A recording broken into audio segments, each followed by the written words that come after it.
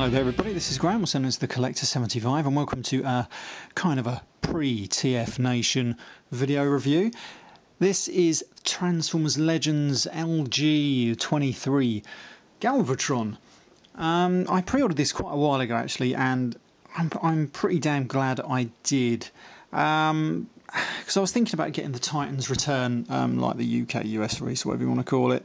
Obviously that was the more darker purple, but this is the lighter, sort of like more cartoon accurate version. And to be honest, yeah, I'm glad I did stick with this. I mean, the dark purple one is actually alright, but I do prefer this one. The actual figure itself, now, I do have a few issues with it, as probably been said before on a few other videos. It really does have a problem with the actual gimmick, and for me it really does wind me up quite a lot. I didn't think it would as much, but we'll get to that when I get to it in a minute. Let me show off this little guy first. This is of course his Titan Master figure. I don't know if it's going to zoom in too well on him. He might be just too little. There we go. I'm not quite, I can't remember exactly what this guy's called now. I can't read the Japanese, so I have no idea what he's called here, and I can't even remember what he's called for the US release. That's pure professionalism. I thought it was Nucleon, but I think that's the guy that comes with Power Master Optimus Prime, so it could just be Megatron, but I don't think so. Could be anybody for all I know. Anyway, he's quite a good little guy. He does come with his little ball-jointed arms and everything, so it's quite good to see. He can give those a good motion, range of movement and everything, and he does have his little head on a ball joint, which is kind of cool. As usual, we don't get no articulation in the legs. A good homage back to the old Headmasters back of the late 80s there. And that's it, really. They did put a few extra paint apps on him, I think. Like they've given his eyes that red look. I don't know whether the US release has that either. And then we're going to transform him quickly because I'm going to get onto the figure in a minute. So why am I going to show that off? Anyway, but it's quite a good head sculpt. I do like that. They've decided to leave it. I don't know if it's going to pick it out too well there. Don't know. There you go. You can see just on his cheek there, there's a bit of red, which is always handy. I might see if I can get that off. Oh no, it's not. There's a bit of dust. There we go, that's all right. I was going to say, I thought I didn't notice that earlier.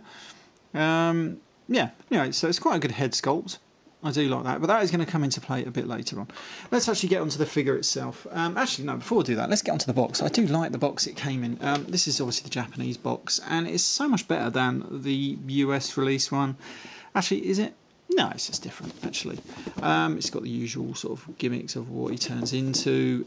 Nice and great artwork on the side there. I know it's at a funny angle, but trying to get it into camera shot without moving my camera, because I've got this stand and it's started to get really loose, so every time I move it, it sort of like ends up falling over. So I try not to move it as much as if I can help it. So there's the box, quite a good little box set. And look at the instructions. These are the instructions manual. I wish we got something like this rather than the dodgy, looking like a really dodgy photocopy that we get. I mean, this just looks good, and it's got his like bio and his tech specs. It's just a shame, isn't it? They can do it for the Japanese one, but why not for the US one? Always mystifies me slightly there. Right, so let's get on to the figure itself. This is Titans Return. I'm going to call it that, not rather than Legends. This is the Titans Return Galvatron. Now, I used to have the, I can't remember who made it now, the Mania King. And that was, for a third party, that was a very good Galvatron, but the only problem I had with that is that it was a bit too finicky to transform. It was a good transformation, it looked good, loved that laser in it, that would really blind someone. And where that one succeeded and this one fails, they sort of like both succeed in areas and both fail in exactly the opposite areas. That one succeeded because it looked good, had two modes rather than trying to do a dodgy third mode. So it just went for two modes and it worked. It was just far too finicky in its transformation. This one, easy transformation, really not hard at all. Fails because each mode is now really, really compromised because of a dodgy, crappy third mode. I just wish they hadn't bothered. I just wish they had just made two modes, Space Cannon and the Robot mode. And then you would not have this giant cockpit section just hanging precariously underneath the actual cannon there. You could have maybe then done something to get rid of this back end of the particle beam cannon. so it just doesn't look like that. And then you'd have had a much more streamlined cannon mode. But I suppose that's just me. I don't know.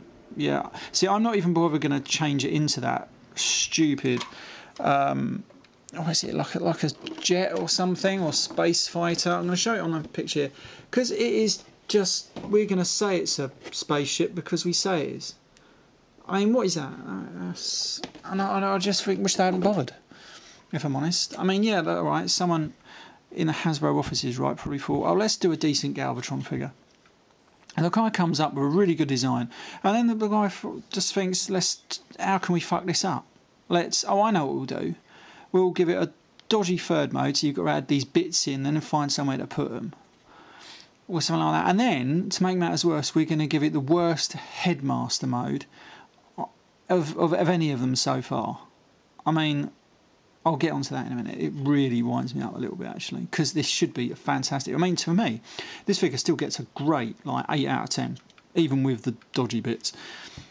So obviously, anyway, this is his space cannon mode, and it actually looks pretty good. Even with that, it still looks pretty good. I love the back end of it. I love that. I just think it's simplistic and does it really well. Yeah, I think it still does it really well. Just look good. I like the tank treads. It stands really well. You can position it if you want to move the arms. You know, so you're not going to have too much trouble.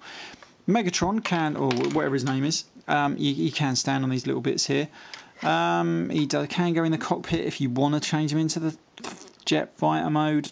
Personally, I'm like I said, I'm not even going to show the transformation to that because it really doesn't interest me. And I'm sure many other videos will have shown that off.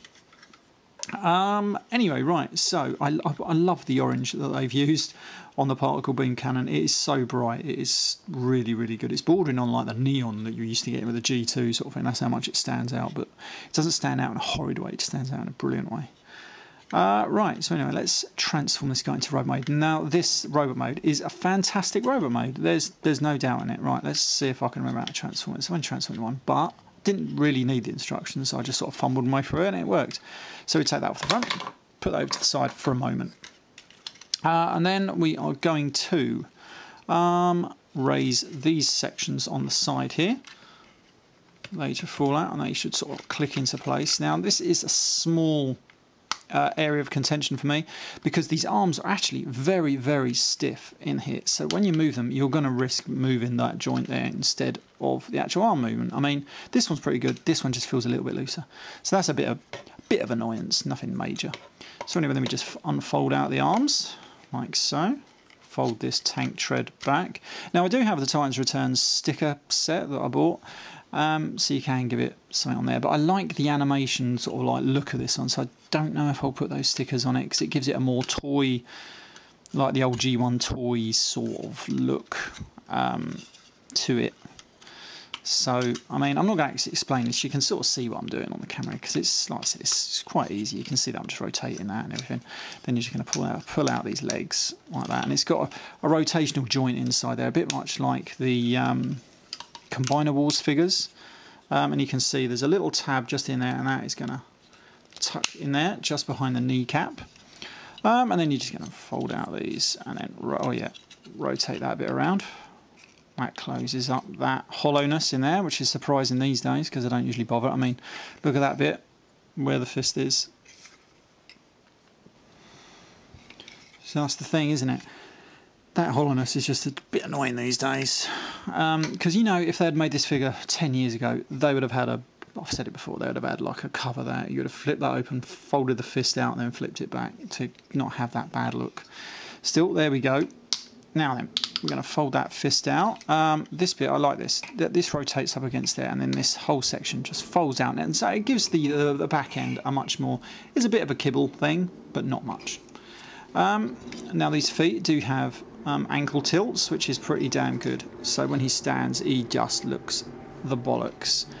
You're going to fold those down. Nice little shoulder pads. I like that.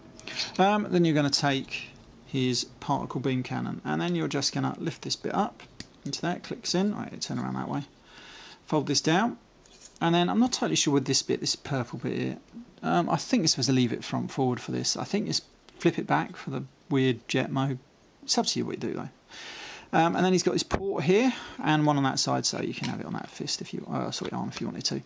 And there we go, and then we stick that in there, and that's his particle beam cannon. Right, now then, the only thing left to do is take your headmaster figure and stick him on the top.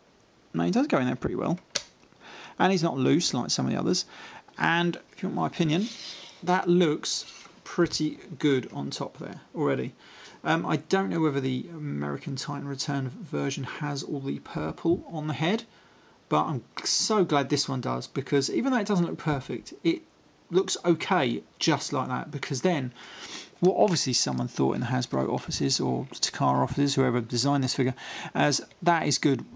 Let's see if we can fuck it up again by doing this. We open up this, and sorry for swearing, I know I don't usually swear anymore. I know I used to years ago, but I tend not to now. So yeah, so they thought, well, let's see if we can make this figure up. And they come up with this, a pointless gimmick of putting a face mask over him to give him that Galvatron look, which is pretty cool. I mean, it works from far away. I mean, you look at that, right? So you put it over here, you put Galvatron into a decent pose, like he's about to kick someone's ass or whatever. And you can't tell. You know, that is pretty good. Unfortunately, you get up close to this fella, and it's all right straight on, but the minute you go like this, and especially then if you want to turn his head, I mean, it looks like that, because the face mask doesn't turn.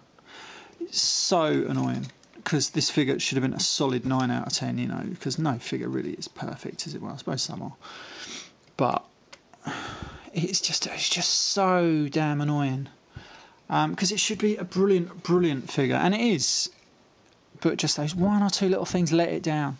But it's still got fantastic articulation. I love all the art. My legs feel a slight bit loose, and they've been riveted in on this joint. I prefer the ball joint, at least they're not going to tighten them up. But still, I mean, look at that. You're going to get a great range of articulation out of this guy. Just a shame you can't turn the head. You're going to get like these bits. So you're going to turn this bit. It's a bit annoying. Some bits do every time you want to rotate something up. Bits are going to get in the way, unfortunately. I think. Yeah, it's like this one is a bit annoying, because you can do that. Would that go under there? I don't know.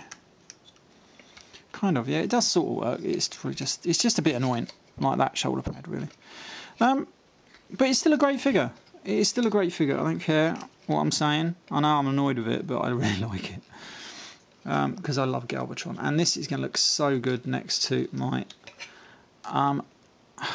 Classics Optimus Prime, because they're about the same size, and they can have a good old fashioned beat 'em up. So it's just a great figure. Head is a bit dodgy on the third mode, but I can live with them, really. Maybe like that. Maybe some third party will fix that. Maybe Perfect Effect, because I like doing stuff like that. Just do something with the head. I don't know what, but because you know you can, like I say, you can hide it. I just wish they hadn't bothered. I really do wish they hadn't bothered, because that, do something, put some things. I know you could disconnect it or something, stick it on his face. Maybe that might work. It's just annoying. But it's a good figure. I really like it. This is sort of like one of the figures that I would love to have got when I go to TFNATION, because it's only a week away, because I'm doing this on Friday night. So TFNATION is only a week away, and I'm getting very excited actually. I'm trying my best to get some money, because you can't go to one of these things without any money and not buy stuff. Well, I can't anyway, because I love spending money on Transformers. I spend so much money on Transformers. If I didn't spend as much money on Transformers, I'd probably have lots of things that I haven't got. Fast car, everything like that, you know what I mean? But I spend silly amounts of money on Transformers. So there we go. But there you go. Well, yeah. Anyway, TFNATION 1 week away. Hope to see you all there. Been trying to watch as many TFNATION videos on the YouTube as I can. There ain't too many actually.